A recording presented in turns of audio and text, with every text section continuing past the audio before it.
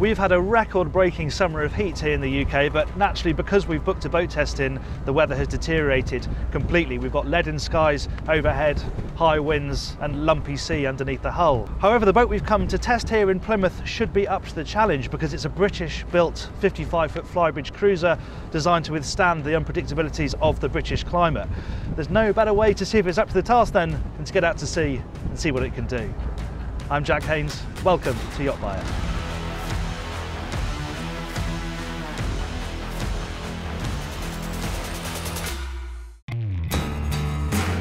Even in grisly conditions like this, you can still appreciate what a pleasant place this is to drive from. I really like the driving position. There's loads of adjustment. This chair slides fore and aft. It's got a lift bolster so you can sit yourself up a little bit more.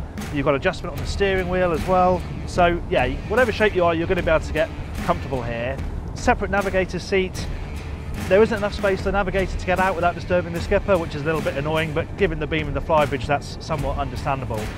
It's just a really clean, classy layout, and as part of that allure pack you have this graphite colouring, so it's not just a big splodge of white GRP. It looks interesting, it's curvaceous, practical as well. You've got cup holders, you've got a nice big storage bin to the starboard side, and this big well here is a really useful place just to chuck sunglasses or a mobile phone.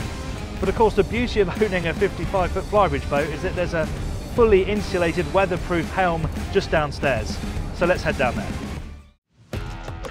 Yeah, this is much more like it. If you've got a driving position like this, then yeah, you want to use it on a day like this. And actually it highlights what a refined cruiser the F55 is. There are two engine options there, both Volvo Penta D13 with either 800 or 900 horsepower. This boat's got the 900 horsepower ones, and it gives really effortless performance. You can comfortably crack 30 knots on this, whereas some of this boat's IPS rivals, they'll be struggling to get up there, but this really does get up there nice and quickly. The handling is also really nice. It's 2.5 turns lock to lock. You know, there's a really good amount of agility. It feels really stable, and it's very soft riding as well. We've had a bit of chop around today in these grisly conditions, and the boat really hasn't battered an eyelid. And if you just want to drop down to 20 knots and get through it, then you could really cover some ground from this position, even if the weather isn't great, and your range is 250, 275 nautical miles at 24 knots. So yeah, you can cover some decent ground. The helm position is just as flexible as upstairs really. You have full adjustment on the seat, you have adjustable wheel.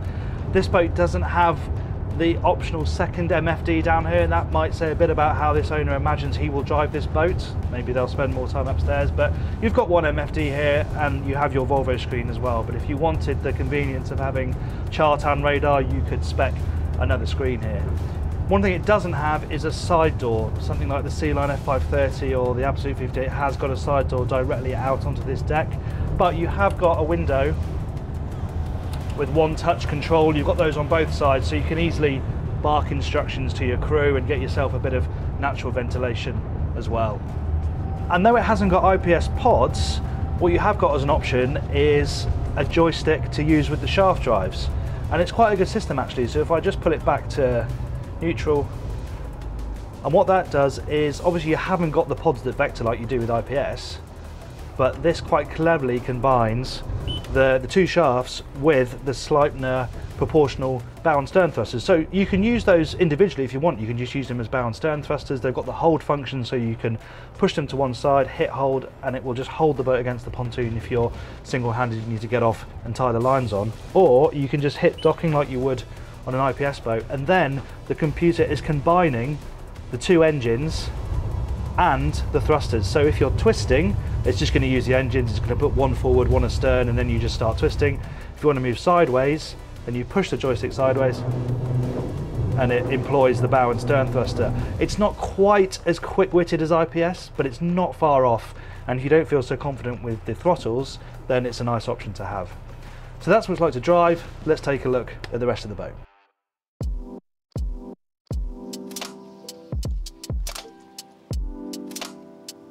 Now, most boats in this sector carry their tenders on the bathing platform. The Prestige 520 has a tender garage, but the majority will carry the tender out aft, and that's the same on the F55.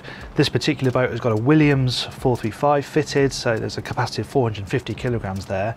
However, if you have the optional gyroscopic stabilizer, the Seakeeper and the passerelle. That capacity then drops down to 125 kilograms because of the added weight of those options. So that's just something to think about if you do want a decent sized tender on the transom. And then from there into the cockpit, you do have access both sides. There's a bit of a hump to starboard because that's access to the crew cabin, but it's nice and easy down the port side. And what's nice is that it's actually quite sculptural mooring gear here. It looks really nice. It's obviously substantial. It's nice to have those fair leads built in to the haunches there as well. Finished in teak too, looks really classy. You can add winches there, which you might want if you're in the med mooring stern too. You've got, thankfully, very good protection from the overhang here, and it's not just sort of bare fiberglass. There's a bit of material up here. You've got stainless steel highlights. It does look smart, sort of sets the tone for the interior. Good wrap seating here, and you have backrests that lean all the way around. So wherever you sit there, you're going to have support for your back. And same as the Flybridge, you have a table that folds out, and you've got proper dedicated finger slots. And then when you open it up, you've got a handhold there that just falls really easily to hand. You've got storage down here for the life raft, dedicated space for that. There's another slot on the Flybridge as well, but again, you can pick where you want to put it. And then we can move into the saloon, totally flat floor, so that's nice and easy.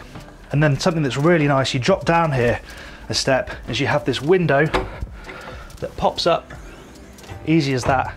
And then you have this really nice sort of inside outside entertaining area, a little bar area here so you can make snacks or drinks, line them up there. Very easy for guests to serve themselves and pick them up off the counter. And they've worked storage into this area as well, so you've got dedicated space here for glasses, mugs, that sort of thing. It's all got a place. Talking of that, there's even a place for the chopping board. You know, like a good chopping board. Well, this one is also the sink cover, covers up a nice deep sink, but they thought about what you might want to do with that if you're not using it. And it has a nice slot just there. So if you just want the tops clear, you can get rid of that and keep it away. Now, older versions of this boat used to have the dishwasher down here, tiny little thing, not really much use. The optional one now here, much more useful size. If you've got a few people on board, then that's a decent enough size. Full size fridge freezer as well. Got a freezer section down here, decent sized fridge up top, induction cooking. Yeah, if you want to actually cook on here, live on here, then this galley allows you to do that. You notice the detailing as well. This boat's in Alba oak. It's nice, really light, brightens up this area really nicely. Not that it needs much because the windows are huge, but again, it's a nice change from the sort of walnut that you see most of the time these days. And this detailing's nice here. You've got this sort of curved two-tone effect here and then underlighting. Again, it just sets the tone, looks really nice. And notice how all these corners, they're all curved here. So if you do bump into them at sea, you're not going to get a horrible sharp corner in your side. A couple of steps up here, and then you're into the main living area. Now, something like the Absolute 58 has got its dining area opposite the galley, which is arguably a bit more convenient. That said, this is a very nice sociable space, and this current version of the 55 has lost the sort of spear of GRP that older versions had, so you just have these big unbroken windows and they drop right down to deck level, so the view really is pretty unbroken, especially when you're sitting down. The views out, even in this terrible weather, are really nice. Now, this is an option. You can have a proper table here and a high-low leg, so you can drop that down to coffee table or having up and in a dining formation. This is clearly just for a coffee table, but you know, that's totally bespoke to the owner, as is this color choice. You know, obviously there's loads of options when it comes to colors. This is a bit different, but again, it just sort of shows what you can do with this type of boat, the sort of customization that Princess can offer. The TV is hidden away, one touch button, up it comes, you don't have to hold the button down, that's quite nice. And on this version, you have to have the generator running to get that mechanism working, which is a bit of a pain, but if you upgrade to the name audio package, this TV is then connected to the inverter, so that you don't have to have the Jenny on to put that up and down, which makes life easier. Also, the name audio system is amazing, so thoroughly recommend that. And we just look at these seats here again, you come to the detailing. This is a new style for this generation of Flybridge, and whatever wood you have, as I said, there were 4 choices. This is Alba oak. You have a nice inset here. Again, just adds a bit of nice detail with the stitching. You've got the Princess logo on this side. They look really, really smart. Let's go downstairs. Before we get down there though, it's worth pointing out the distribution panel. It's in a really good position, and obviously this is an important part of the boat. Most people are running this boat themselves. You need to know where everything is, and this way you can see the DC AC distribution. This is where you control your generator and where you can switch between generator and shore power, but it's nice to have it in a really easy to access place, and it's all really clearly labelled as well. And onto accommodation, well, the physical layout is actually fixed, but at this size you're away from the bunk beds in the third cabin, so you have a proper twin cabin to starboard here, but this has got a nice optional feature where at the push of a button the berths slide together, so you can make a double in a matter of seconds. And something else you notice in this cabin, and it's something that runs throughout the boat, is access behind the panels is really easy. You're not having to get screwdrivers out or pop down headlinings. You just push a button, a hatch swings down, and you can get to the back of the helm really easily, for example. Again, you may not think about that when you look at a boat at a show, but if you're living with it, it makes life a hell of a lot easier. But let's have a closer look at the VIP cabin. This is the main guest cabin on board the boat, and once you close that door, there's plenty of floor space here. You can get changed here, no problem. Headroom's good, plenty of room above my head. And you have a nice amount of storage as well. There's eye level lockers, there's a proper drawer under the bed. You don't have to lift the mattress up to use that. It would be nice to have some fiddled edging on these areas here, so you could leave loose items there and not worry about them sliding off when you're at sea. But in terms of bulkier storage, you've got a nice full hanging locker here and a bureau on the other side behind the mirror. Obviously you've got built-in natural ventilation with the portholes on either side. There is no glass hatch above, there's an escape hatch, but there's no natural light coming down through there, but you get enough through these windows, and obviously artificial lighting is great. And this cabin has an ensuite, though it is shared with the third cabin, but you have direct access from this cabin here. Now let's go and have a look at the master. So making our way amidships, you have day heads access to that bathroom there, and then down here as an option you can have washer dryer as well, so that's quite conveniently located in between all of the cabins. And as you walk into the master on the port side, you find the ensuite, and they've quite cleverly used a pocket door, so that's not gobbling up loads of space inside that bathroom. Slide into the bulkhead and you have a nice separate shower cubicle, loads of storage, big mirror. That's a really good space, as is the main cabin. Once you're down off that step to the entranceway, it's totally flat, no obstructions underfoot. Again, headroom is great. The bed is set much lower. It's a big bed. You've got side tables on either side. It feels like a bedroom more than a cabin. And again, just look at the size of these windows. This latest version of the F55 has a new window line designed to really make the most of the views from a cabin like this. And nice, you've got portholes here as well, so you don't always have to rely on air conditioning. Huge amount of storage down here with all different types. You've got deep drawer storage, shallow drawer storage. Then you've got a massive double wardrobe here, which has got a selection of hanging and shelving. The television at this size is an option. Not everybody's going to want a television in their cabin, but that's a really good size, and it's of course linked up to the audio system. And then on the port side, some boats of this size, you might have a chaise longue here or a bit more drawer storage.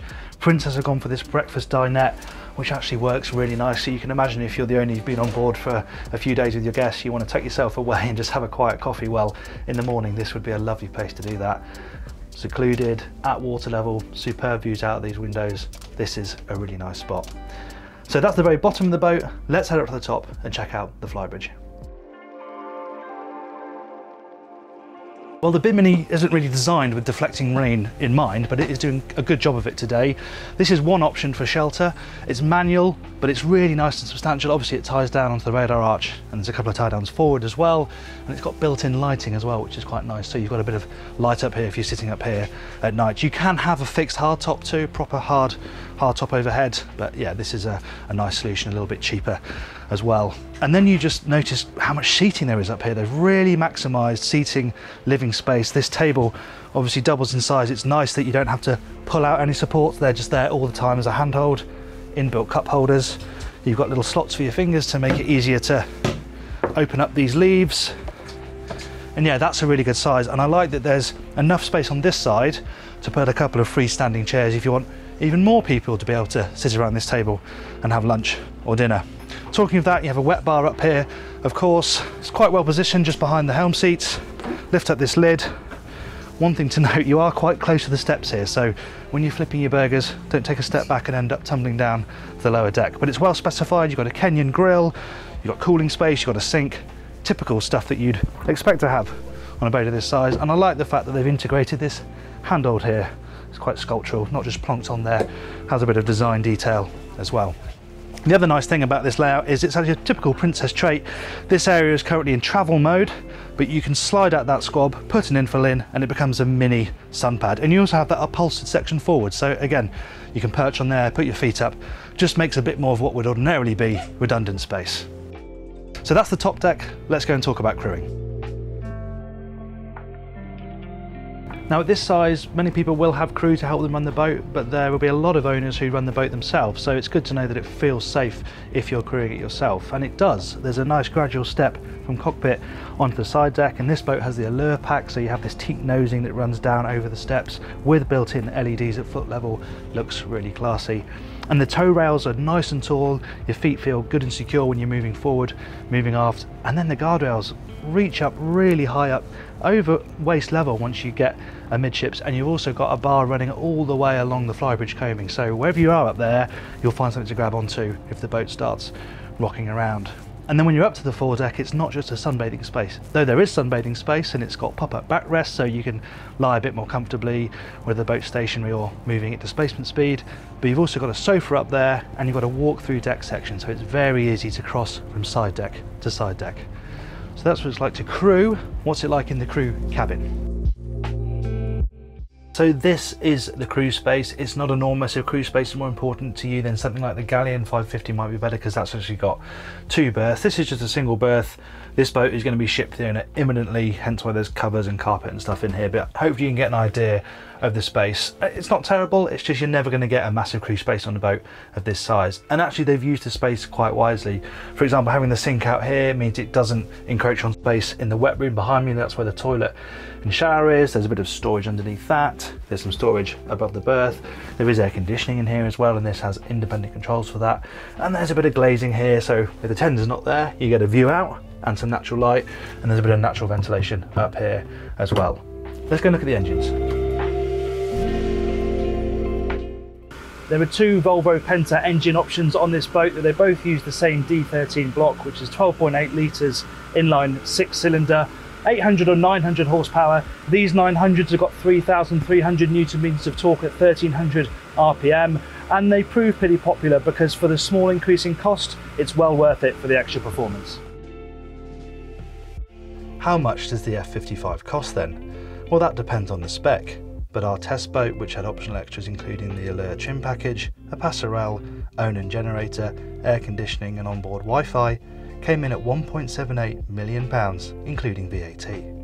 We're back to base now, having braved the elements, and actually it's been really useful having conditions like that, because it does hammer home what a versatile style of boat a 55-foot Flybridge is. Years gone by, you wouldn't want to drive from the Lower Helmey Flybridge boat because it's so compromised, but now, today, this is just a great place to drive the boat from, and it gives you that versatility of whatever the weather, you can get out and drive the boat. And actually the F55 really doesn't put a foot wrong. It's got a really nicely appointed, spacious interior, it's got great deck spaces, really nice smooth riding hull. It is genuinely quite hard to see how Princess could improve it, and if you are the type of person who wants to use their boat all year round, it's definitely up to the job.